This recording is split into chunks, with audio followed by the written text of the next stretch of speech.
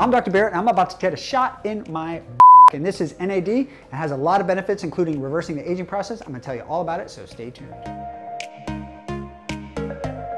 So NAD is a little molecule that's in your mitochondria. Mitochondria is your little engines inside of all your cells, and it starts to decline with age, okay? So by the time you hit 40 years old, your levels start to decline. So why it's important to replace it is because those little mitochondria produce a lot of important things in your cells. And as it starts to decline, things like aging happens and decreased metabolism, okay? So by replacing the NAD in your body, you can actually reverse some of the signs of aging. You can actually increase weight loss or decrease the onset of chronic diseases. You can improve muscle recovery. So there's a lot of athletes that are doing NAD therapy. And the best way to get it is actually not by taking a pill, which actually is mildly effective, but by injecting it submuscularly or doing an IV drip, which we're about to do today. So this is a shot that I actually have in my office, and what it is, we just clean the little area. It could be myself or somebody else injecting it.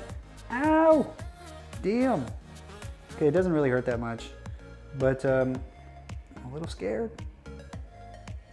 All done. There you go. Quick little NAD boost. You can get this in an IV form, or you can do these little submuscular injections just like I did here.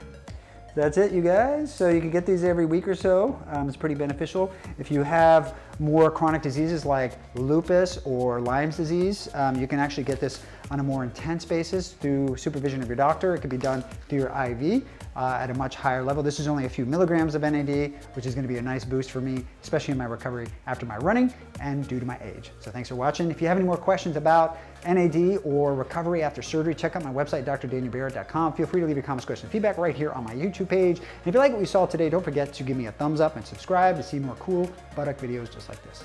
Thanks.